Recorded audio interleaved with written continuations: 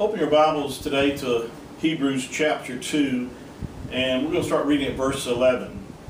And it reads, "For both he that sanctifieth and those who are sanctified are all of one, for which cause he is not ashamed to call them brethren." Notice it says the word sanctifieth. For both he that sanctifieth, that word actually means to be set apart.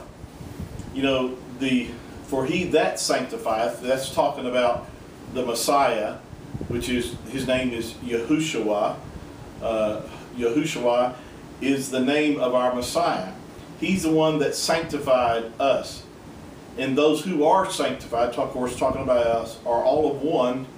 And the all of one is talking about is that we're all of one, you could interpret it as all of one spirit or all of one family. In fact, the Amplified translation translates it that way, that we're all of one family, for which cause he is not ashamed to call them brethren. In other words, in the plan of redemption of Yahuah, his intention was that we would be all of one family, of one spirit, that we would be partakers of his nature, and that that he would not be ashamed to call us brethren, because we are a part of the family of Yahuah. And this is the plan of redemption. Understanding, we've been talking this is our third broadcast concerning this particular subject of the plan of redemption that Yahuah has before the foundation of the world, that we read earlier, that we should be holy and without blame before him in love. Now this happened the moment that you as a person receives the Messiah, and that we are truly born again, that we have become partakers of his divine nature, have received of his spirit. At that very moment that happens in a person's life, our Father can seize that work complete in him. He sees that work perfected and already done in us, because he has imparted to us his nature. You know, I said earlier that we could not change who we were. We could not become righteous. We could not become holy by keeping the commandments of the Torah or the law. Those things could not change our nature. That was Yahuwah's perfection. That was Yahuwah's means of revealing. See, the Bible says in the book of Galatians that the law or the Torah is our schoolmaster to bring us to Christ, or to the Messiah. In other words, the Torah, or the word of Yahuah, is a reflection of a mirror, so we could recognize our need for a Savior, that we were unholy, unrighteous, and that we could not approach a holy God. We could not approach our Creator, because sin had separated us from him, and we had become children of the devil. We were according to the book of Ephesians, the same spirit that works in the children of disobedience was working in us. And we needed to be born again, as our Messiah said, unless a man is born again, he'll not enter the kingdom of Yahuah. So it was of necessity that the plan of redemption included not just forgiveness of sins. See, if you were just forgiven of sins, when you die and leave this earth, if that's all that the redemption is about forgiveness of sins, that when you die and leave this earth, well, in heaven, you would still need forgiveness of sins, because there really would be no change in who you were. We needed to become a new creature in Mashiach. We had to receive his nature in order to accomplish what Yahuah desired, was that he would bring us into his family, and that we would be like him. That's why it says here that he's not ashamed to call us brethren, because the work is done. Hallelujah. This is good news to know. You know, it's good news to know this, because there's a lot of believers who have received Messiah, received his spirit, his nature.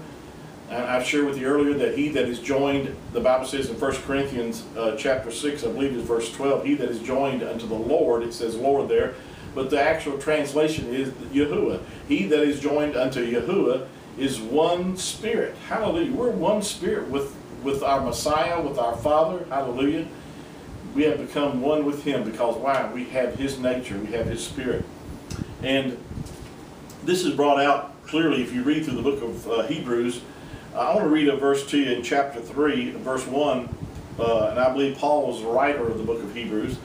But it says, wherefore, holy brethren, notice that, wherefore, holy brethren, he starts off in chapter 3, verse 1. Now, how many of you out there consider yourself holy? Well, most believers, think that that's something that we're trying to attain to, holiness. In other words, by me living a good life, by me not being part of this world, and that if I don't wear makeup, if I don't do this or do that, then I'll be holy. Well, I'm sorry, but that's not correct. The holiness is His holiness that we have partaken of. We're holy because He's holy, because we have partaken of His nature. That's why Paul said, wherefore, holy brethren. And actually the word holy means, it actually in Jewish terms, that means separate, to be set apart, unique, special. When Yahuah said that He called us to be holy, He was talking about He was calling us to be separate from the earth, from the other people of the earth, that we'd be separated from them because we were special. We're special unto Yahuah because we are partakers of His covenant.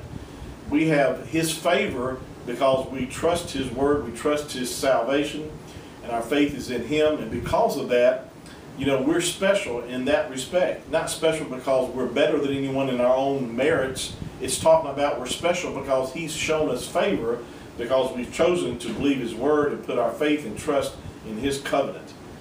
But anyway, it says, wherefore, holy brethren, partakers of the heavenly calling, consider the apostle and high priest of our profession or confession, Christ Jesus, it says in the King James, but that's actually translated better would be the Messiah, Mashiach, Yahushua. And through the work of the Son, through Messiah paying the price for our redemption, because see, our sins demanded justice to be paid. Because Yahuah is holy, He demands that there be a price paid for man's rebellion and sin. Every sin that you've ever committed, or anyone else has ever committed, has been covered under the blood of Yahushua HaMashiach. It's been covered because, not only covered, but our nature has been done away with. Not only, like I said earlier, are we forgiven of sins, but we have become partakers of His divine nature. And this work in salvation or redemption is a complete work that He's already done and perfected in us. Now, I know we're waiting for the redemption to be complete, or the adoption to be complete. The book of Romans says, waiting for the adoption to be complete, the redemption of our body. And until that happens, we've only experienced part of redemption, part of the plan of salvation. Excuse me. Now, if you will, turn over to to Hebrews, but I want to go over to chapter 7, where it talks about that in verse 19, for the Torah, or the law, made nothing perfect. See, the law couldn't make you, or the Torah there was nothing that by keeping the law or keeping the commandments that would change who we were. Now, does that mean that we don't try to keep the commandments, or that we don't obey the commandments of Yahuah? No. But all that means is that we could not, by keeping the commandments, change our nature. Excuse me. For the law made nothing perfect, but the bringing in of a better hope did, by the which we draw near unto Yahuah. See, the law did not make anything perfect. It didn't change who we were. But the bringing in of a better hope did. What that's really saying there is that that's why Yahuah said that He was going to make a new covenant with the house of Israel. And He was going to put His laws in our hearts. In our minds, He would write them. He said, I will put a new spirit within you. See, and then He says, if I'll put my spirit in you. And because He did that, that actually did a complete work in us, and that it changed our nature. So we were like Him. Because that was the necessity of salvation, is that we not just be forgiven, but that we be born again and be partakers of His nature. In fact, I'll read in chapter 8, of Hebrews, it said, "For if the first covenant had been faultless, there should have been no need to seek for a second." In other words, if the first covenant, if it was perfect, in other words, if it would have accomplished what Yahuah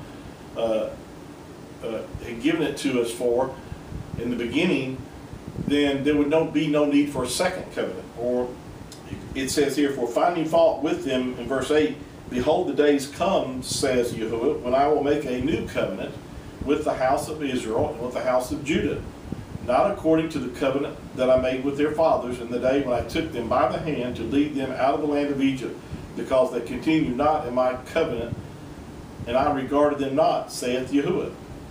For this is the covenant that I will make with the house of Israel, and after those days, saith Yahuah, I will put my laws in their mind, and I will write them in their hearts, and I will be to them a mighty one, and they shall be to me a people. And they shall not teach every man his neighbor and every man his brother, saying, Know Yahuah. For all shall know me from the least to the greatest. For I will be merciful to their unrighteousness, and their sins and iniquities will I remember no more. And that he says a new covenant he hath made the first old, now that which decayeth and waxeth old is ready to vanish away." What this is basically saying is that the new covenant, or the covenant that he was making with the house of Israel, this renewed covenant, so to speak, is that he would accomplish the plan of redemption by giving us his spirit, and that he would be able to cause us to walk in his ways and in his paths, because we were walking, because we had the ability to do so, because we now had his nature. You know, it's pretty hard to make a dog act like a cat, or say a cat act like a dog, because their nature is to act like they are, like they were created. And man had fallen and become a child of the devil. So naturally, that's why men act the way they do. It's because of their fallen nature, because of their that's who they are. It should surprise us that we see, you know, men killing one another, doing the horrible things they do to one another, because that's their nature to do so. But see, the plan of redemption would be that Yahuah would change what we had become, and that we would be a partaker of his holiness, of his goodness.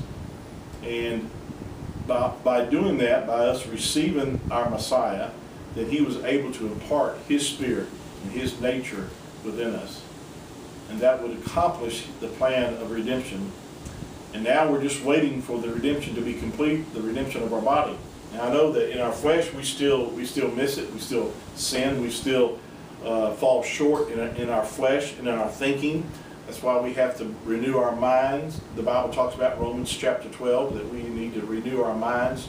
Be not conformed to this world, but be transformed by the renewing of your mind. And so once we renew our mind to the word of Yahuah, then we can get the revelation, understanding of who we really are on the inside. And this gives us such victory and confidence. This gives us power over our flesh. This gives us power over our thinking. The Bible talks about that we're to cast down every imagination, every high thing that tries to exalt itself against the word of Yahuah, and bring into captivity every thought to the obedience of the word. In other words, we are to renew our minds with the word here, and begin to see us from Yahuah's perspective. That we're now, the Bible talks about over in 1 John, beloved, now are we the sons of Yahuah, and it does not yet appear what we shall be. But we know that when he shall appear, we shall be like him, for we shall see him as he is. See, the Bible also says in 1 John that as he is, so are we in this earth. Well, how is he? As the Messiah is, as Yahushua is, so are we in this world. Wow, that's amazing. But see, that's talking about on the inside, as he is, so are we. That means that we have been not only forgiven of our sins, but we have now partaken of his spirit. And when the Father sees us, he sees us in the realm of the Spirit, perfected, holy. That's why the Bible says we're complete in him. That's why the Bible says that over in Hebrews chapter 10, in fact, I'll just read this to you. Hebrews chapter 10, verse 14 says, For by one offering This is talking about the offering that the Messiah made for us. For by